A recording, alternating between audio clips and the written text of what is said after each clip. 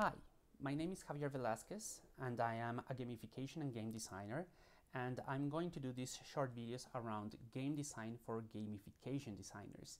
The purpose of these videos is to create awareness around some topics that might actually help improve some of your designs. This first video I will talk about game mechanics, which is a really controversial topic. It's something that I usually try to criticize a lot in terms of how it is used in gamification circles. So I wanted to make some clarifications that might actually help us create better gamification designs. So first, in terms of game mechanics, I will try to illustrate this by creating a simple and not so real game. In this game, we will have some moves.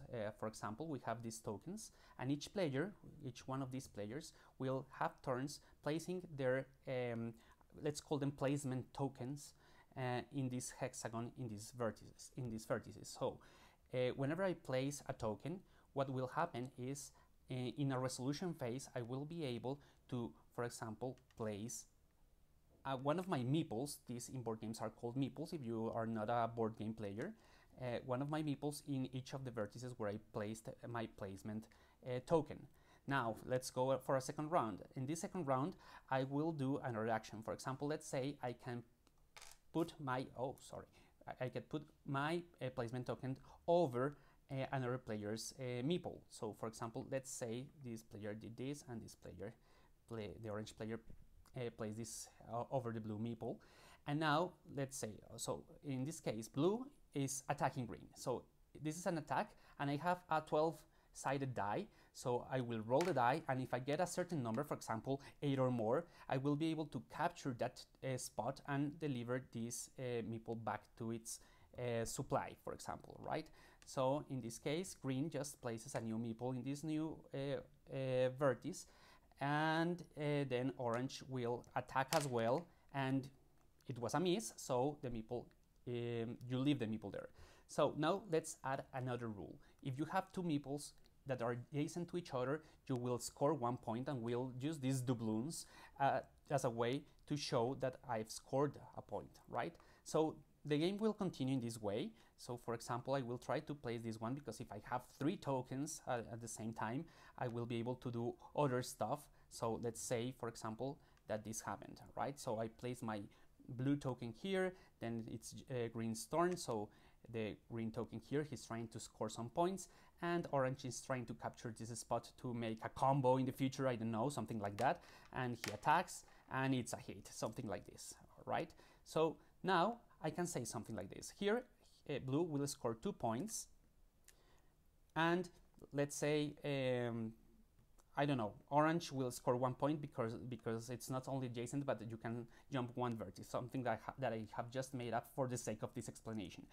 In this case, if you make a line of 3 meeples, you get the octopus, and this octopus doesn't have anything to do with the game. It doesn't have a mechanic. It's just an acknowledgement that you were the first player to manage to achieve this in the game, right? So what will happen here is the following.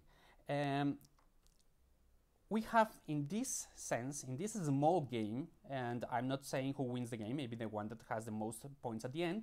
In these games, what we have is the following. We have a pointing system, right? So we have here a score. We actually have badges, because this octopus will work as a badge. It doesn't have any useful information. It doesn't have useful information in terms of game mechanics. It's just an acknowledgement of something you achieved in the game. That's why they also are called achievements in some platforms. And we have actually a leaderboard.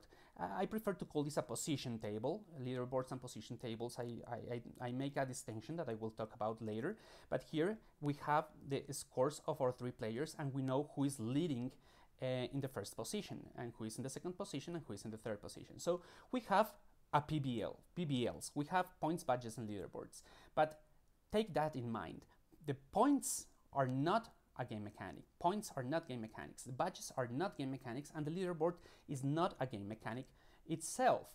These are not game mechanics. The game mechanics were the things I explained, the processes, the functions that created this mechanism, this system that allow me to acquire the points and actually go towards a goal.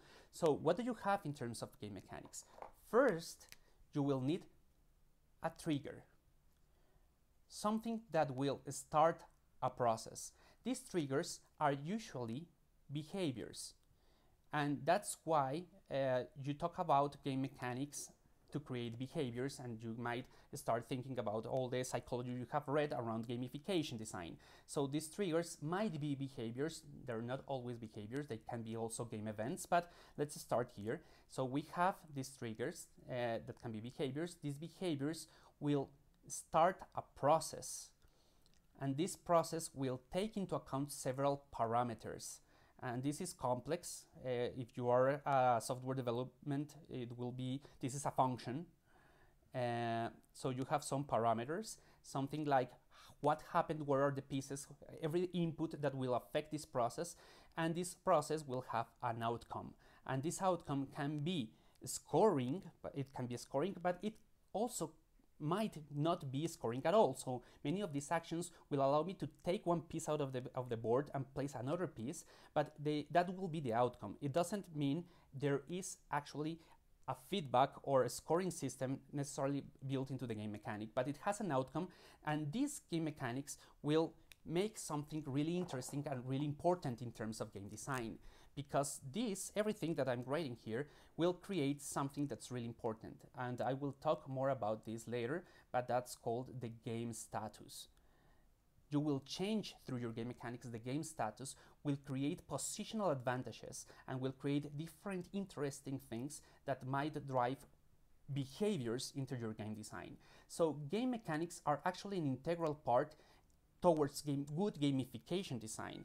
You need to create good game mechanics to actually keep people engaged, because that's what creates the problem in the game. You create problems by creating all these factors, all these different game actions, these moves, these game moves that will trigger eventually maybe a scoring mechanism, maybe not. There are games that actually don't create that kind of scoring mechanisms, but you can have points, badges, leaderboards, everything you want, but they must be designed in function of what the processes are and what that means in terms of the objective of the game.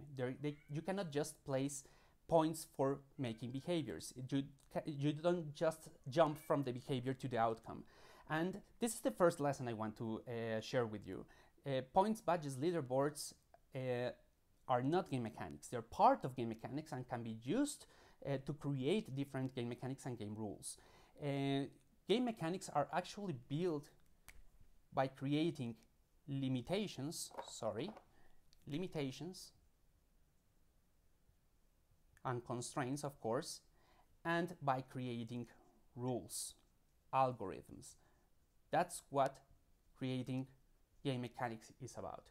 So here it is. That's my first video. I hope you find this interesting enough so I can make more of these small videos. I will try to keep them small, so they will be gamification bites. These are all based on my knowledge of game design, and of course it's not necessarily the most sophisticated game design there is, but I hope this will help you understand the place of PBLs, for example, or game mechanics in terms of your gamification design. It's not about the points, it's about understanding how these triggers affect a game status, and that game status affect game choices. And when you affect game choices and decision making, you're starting to work towards behaviors, and that's the road we're trying to go towards in this series of videos, I hope. Let me know if you like them, and let me know if you want me to make more of these videos. And again, welcome to the my board, and I hope you want to see more. Thank you, and bye.